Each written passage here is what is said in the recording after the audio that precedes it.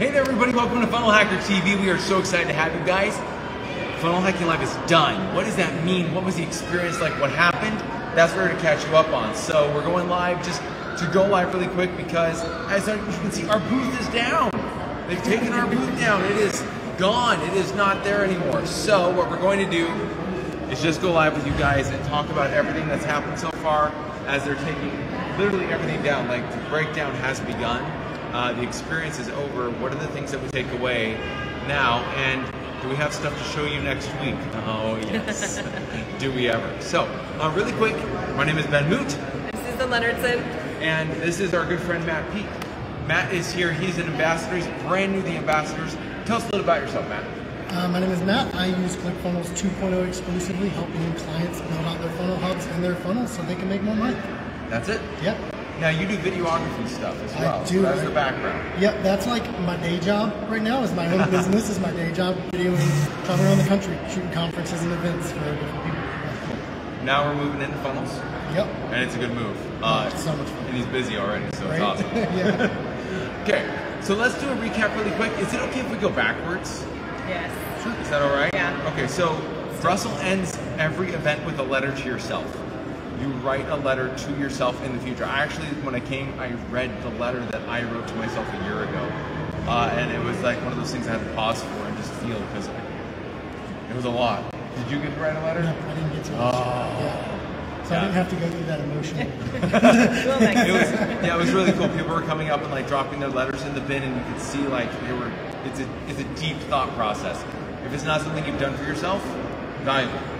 I highly recommend create yourself a little mini time capsule, and set your goal and put it out there. And then talk to yourself in the future and say, so what have you done? Get on it.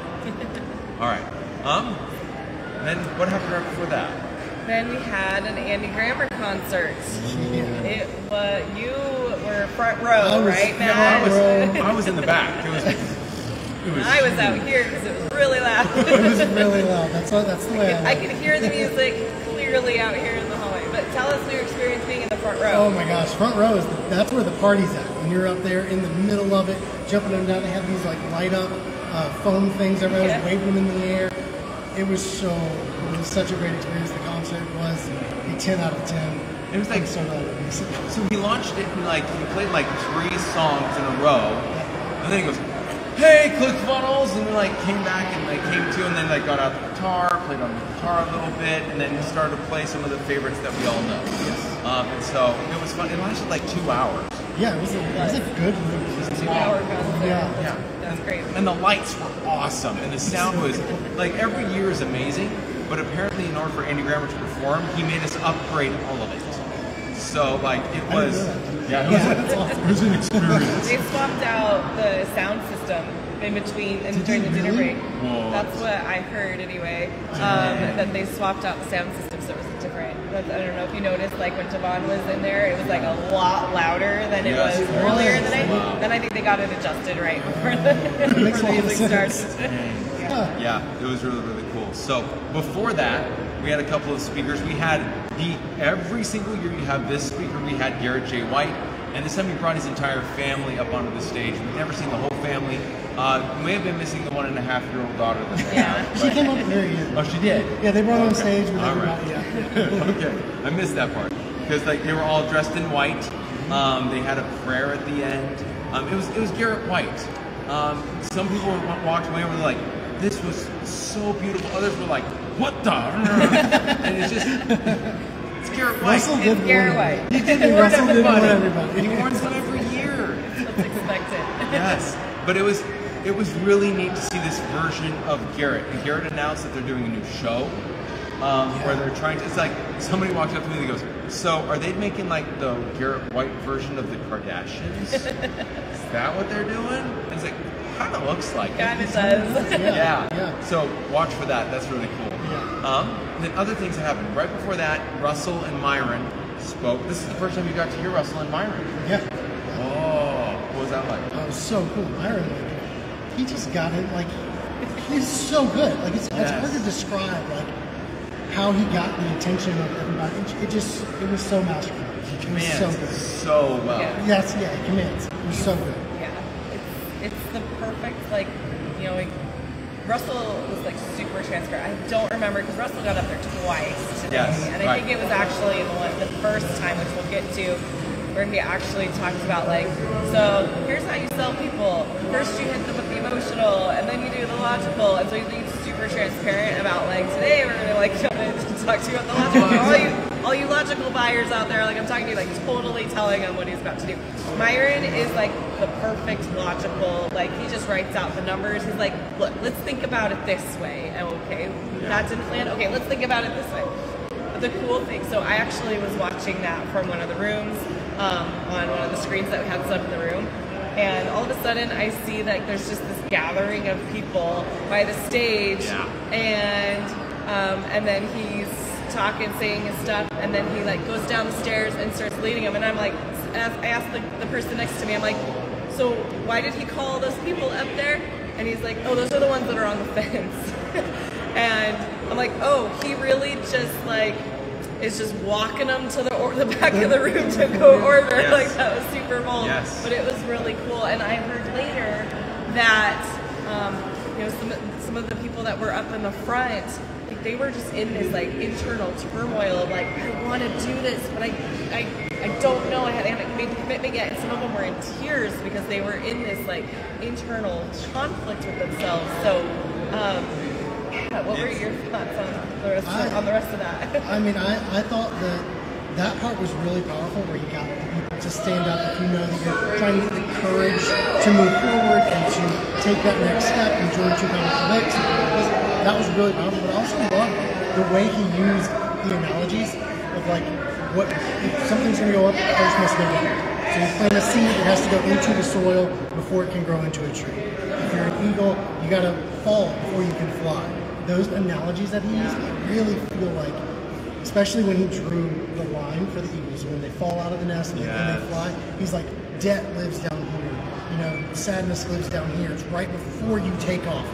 That's where it is. And that gave me chills. It gave me chills thinking about it. It was so powerful. It was good. Yeah. But right before then, oh my gosh, I thought, so when Neo came on, and like previous to this, in the previous days, like he got everyone riled up more than I felt like anybody else did until Ben Kerr came on. Oh, yes. We interviewed Ben Kerr. Ben Kerr ran with the Bulls before, like, we interviewed him. Yes. Like, he's just that character.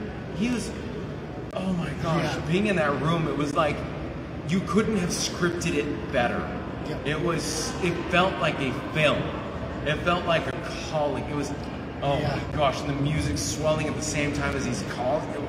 It was really It was perfect. It was unreal. Yeah, and he's such an impressive guy. The stories he told, the things he's accomplished. Yep. It's so cool to see it. I mean, it's one of those things that, again, you think back on, it's just like, wow. Yes. You know? Yeah. It's funny because, like, Russell talked about the fact that he wanted Ben there because everyone needed to experience Ben Kerr, not me. Everyone needed to experience Ben Kerr. And I don't think any of us understood what that meant. We were like, oh, okay, like, oh, Russell's doing something for a friend. That's nice. It was, no. You want to be on that stage, even if you're Russell's friend, you got to do something amazing because, wow. The line that got me, y'all probably know what it is.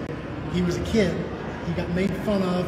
Horrible story. He was in the bathroom crying. His mom came in and told him to look in the mirror. That line said, "You're different. You have to make a difference." That was, oh my gosh! Because everybody feels different. We all feel like we're on the outcast, on the edge of something. It's like, so make a difference if you feel different. Man, that was good. So good. well, and really like embrace the thing that makes you different. Exactly, and he did, right? I feel like we all love him more for it, like because he embraced it. It's so powerful. Yeah. Oh. And then before that, Russell gave his emotion, logic, fear. Yep. Yeah, it was really cool. Pretty quick and short, but it's just a really good day. Yes. The whole thing. It's all 4 days together. Like, so this is your second year, so you kind of know. But this year it was a bit different. Do you guys feel that?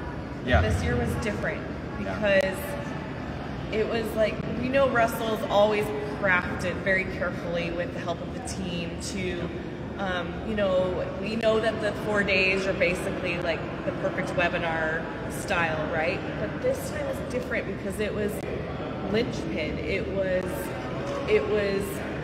like Linchpin meets facilitator. Like, did you guys pick up on that too? Yes. Russell comes out and teaches something, and then he has other people come out. I mean, it's a little bit different because we're not like workshopping it, but then we were given the notebook to go and workshop it. And then Vaughn comes out, hypes everybody up, gets everyone excited. Then there's a little video where Russell tells you exactly what's going to happen. I heard from multiple people, this was like, we've been here for forever, that this was the best year. Yeah. There was something magical that happened yesterday when Russell finally, like, he taught the Linchpin, taught every little piece, and then he came back and taught how he was going to make $100 million, and walked through the entire Linchpin, all the stats, how it all works in order to make it come full circle, and the minds in the room just exploded like, I get it. And he was like, you like this? It was so cool. And then today was just always that moment, like, you go through all of this, and then you just have that moment. Yep. Where it just takes off and you have that elation.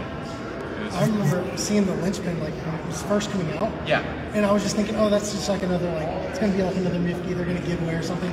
It's not. It's so good. This is the business game changer. If you don't have that book, you need to go get that book. Yes. It's a game changer. That's what the entire event was about.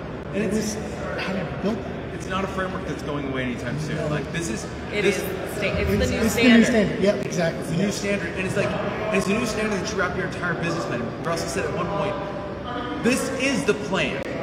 Like, this is your business plan. It's done for you now. It's your time to bring what you have to it. And that's like, takes so much off the board of where do I start? How do I do this?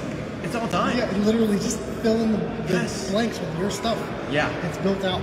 I've heard from multiple authors as well, like in the space, that like, if you could do this right, like if there's a way, if this becomes a movement, it's going to change everything. Oh, yeah. And so watch it, because Russell and ClickFunnels changing the space one entrepreneur at a time. And if you were not here, get the Linchpin book. You need it. Linchpinbook.com. Linchpinbook.com. It's really easy. Yes, nice and easy. It's worth it. It ships very quickly.